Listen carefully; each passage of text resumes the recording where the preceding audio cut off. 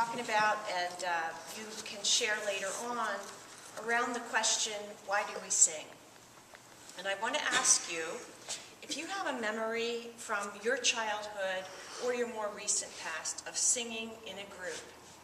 So after my presentation, you might want to share that memory with one another. So I think you would find, upon reflection, that your memory of singing with a group might have done several things. It might have helped you express a feeling like joy, or it might have brought you comfort that you needed. Maybe it helped you learn something. Some of our hymns are actually didactic. They're teaching hymns. Well, in the case of the children, like when they sing, "Chalice, chalice burning bright, may you show to us your light. Let us always learn to share with all people everywhere." They're learning something when they sing that. Or in our hymnal, "Bring many names, beautiful and good," and then it talks about all the different names that we can call the divine. Think about Christmas. Think about how much theology and biblical history you're learning when you sing Christmas carols. The whole story of Jesus is there. Singing can also help you relate to other people. So music has a social use. Think of young people gathering in a club and everybody singing and dancing and yelling. And think of the experience in a ballpark of singing with your friends, or of course singing in church. So how many people were here at the singing meditation service a couple weeks ago? Okay, some of what you're going to hear will sound familiar to you, and that is not a problem, because I think that it starts to sink more deeply in that way. Human beings are hardwired to create songs, create music, create sound. Just by virtue of the fact that we walk, we have a rhythm. Your heart beats, obviously, with a beat. Your breathing, those are all rhythmic. What about pitch? Well, we have different inflections in the way we speak. And even if you think about the utterances you make, when you see a little baby, oh, that's always a high pitch. If you're trying to unscrew a lid from a jar, that's a low pitch. So it's all there. Pitch, rhythm, musicality, it's in everybody. And indeed, we humans have been singing, dancing, and drumming together for 100,000 years. So we have this inside of us, and it's just waiting to come out. Now, in modern times, we think more of music as something you purchase, something you listen to, something you watch, rather than something you create. And this has become my evolving mission, actually, as a musician, is to help people find meaning through music, find meaning in their lives, which means that they, first of all, have to acknowledge that there is music in them. So we all have it, even though nowadays we might measure our own voices, our beautiful natural voices, against the amplified, super enhanced sound that we purchase or watch for entertainment. But really what we do here today is much more about singing than listening to the Super Bowl halftime show is. I mean, we are about music. So singing requires no advanced degree. You don't need a license to do it. It's 100% natural and organic, and it's legal in all 50 states. So it's just so good for us. Right now it is, yes. We hope they don't take it away. So when you sing, how is it good for your body? It helps you breathe deeply. We know that's beneficial. You can actually alter your brain waves through singing. It can bring you into a more relaxed state of mind, or it can inspire creativity. Those are both different parts of the brain that are engaged through singing. Music can measurably lower blood pressure, slow heart rate. So singing, music, it supports our whole selves and our well-being. Now what about how people in let's just in a really, really broad sense, in a very broad sense, call us people of God. We are descended from traditions that recognized God. So as people of God, look back in the scriptures and you find, I looked this up online, and there were probably millions of references in the Bible to singing and music. And the one that I really liked is Psalm 81. Sing for joy to God our strength. Shout aloud to the God of Jacob. Begin the music, strike the tambourine, play the melodious harp and lyre.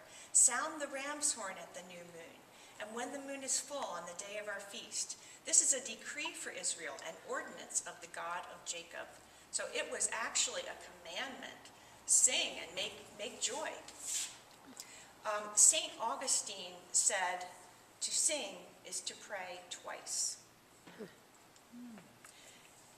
Taking a cue from Pastor Charlie a few weeks ago, he talked about, was it just this last week?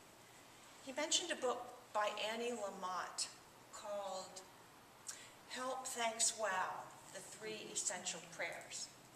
So I got to thinking about this and how this is so intrinsic in music. If you take the two ideas that St. Augustine presented, to sing is to pray twice, and this whole idea of help, thanks, wow, in prayer. And I thought about all of our hymns, and the ones that just came to my mind, I thought we could share together today. For help, I thought of Comfort Me. For thanks, I thought of Oh, We Give Thanks. And for wow, I thought of Blue Boat Home. A few weeks ago, Lauren Poore presented a service called The Permutations of Prayer. And one of the things she said that really struck me was when we pray, if we do pray, we as you use are really praying to ourselves. I don't know how you want to interpret that. I'm not sure I could tell how I interpret it, but it struck me as true. And immediately I thought of Comfort Me as a prayer to ourselves. And I'd like to sing that one together first as the first classification of prayer, which is help. So Comfort Me.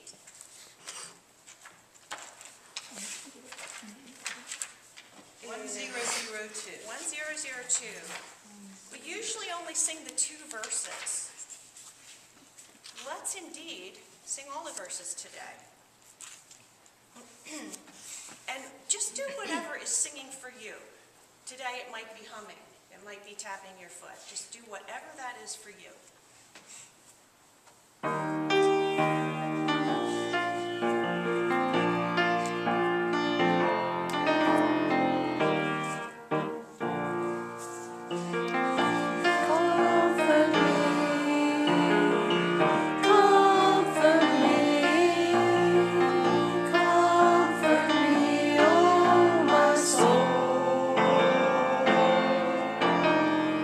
Comfort me.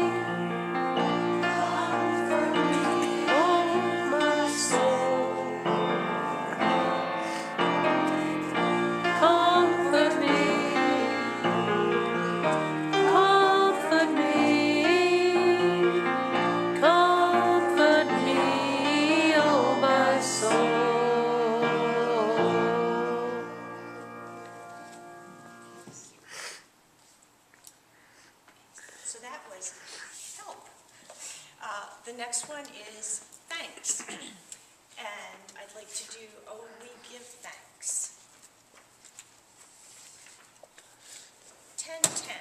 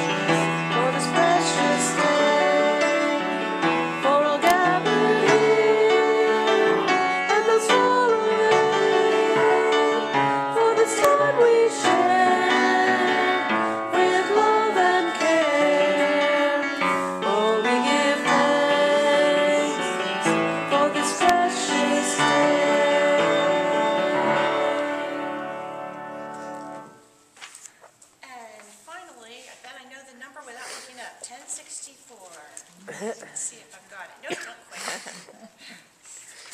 Oh, yes, it is 1064. Okay.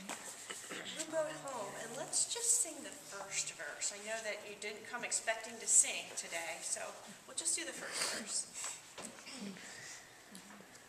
This is Wow.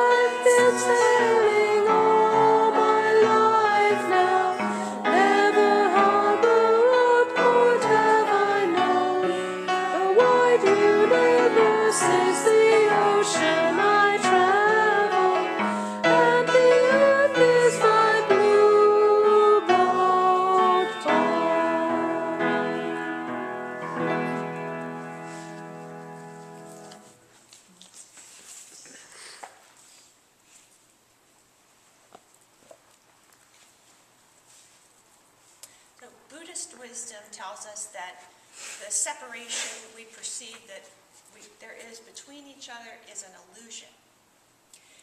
When we breathe together, make sounds together, and listen together, we truly become as one. Our breathing actually becomes synchronized when we sing, and all our breaths are mingling together as all our sounds mingle together. So, breath, I just keep coming back to it over and over again. Breath is the stuff of life. It's what isn't that our first basic human need for breathing? So I love to think of this, like all of the breathing that happens in here, uniting everybody and helping to dissolve those boundaries that we perceive, that some of our sacred texts tell us are not even there. And in UUism, we really become a community through our songs. For me, for our reality here in this congregation, that's the way I feel about it. That we become a community through singing. Thank you. Thank you. Yay.